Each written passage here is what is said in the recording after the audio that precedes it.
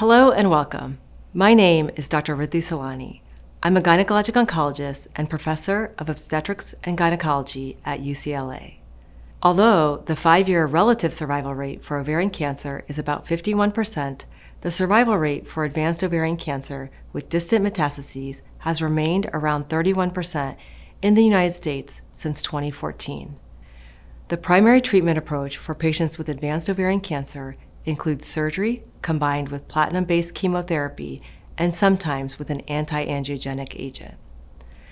But for those patients who have had a complete or partial response to platinum-based chemotherapy, we may also consider maintenance PARP inhibitor therapies. Although clinical trials have demonstrated the efficacy and safety of PARP inhibitor maintenance therapy, a real-world clinical study showed a considerable number of patients who responded to initial chemotherapy later undergo active surveillance instead of maintenance therapy.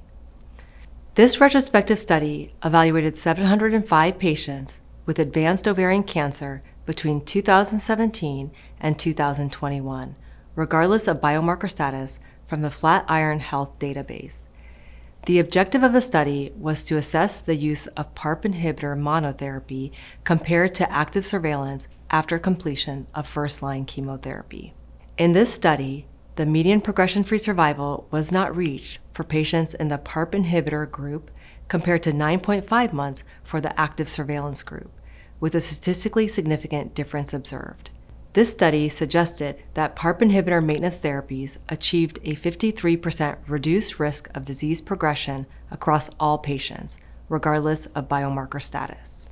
A reduction in the risk of progression or death was more prominent in patients with BRCA mutations or homologous recombination deficiency.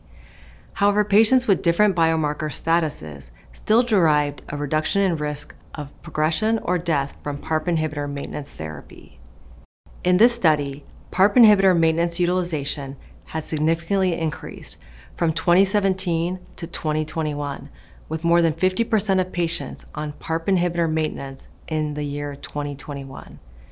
However, 47% of primary advanced ovarian cancer patients were still not receiving PARP inhibitor maintenance in the first-line setting.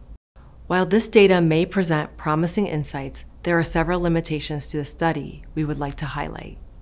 Excluding patients who had confirmed progression within 4 months of chemotherapy may have led to an overestimation of real-world progression-free survival. Also, the Flatiron Health EHR-derived populations may not be fully representative of the overall population of patients with advanced ovarian cancer in the United States. In addition, real-world studies are susceptible to selection bias and data issues, such as incomplete or inconsistent records, which can bias results and requires cautious interpretation of the data. In conclusion, this study aligns with the clinical practice of using PARP inhibitor maintenance in advanced ovarian cancer patients.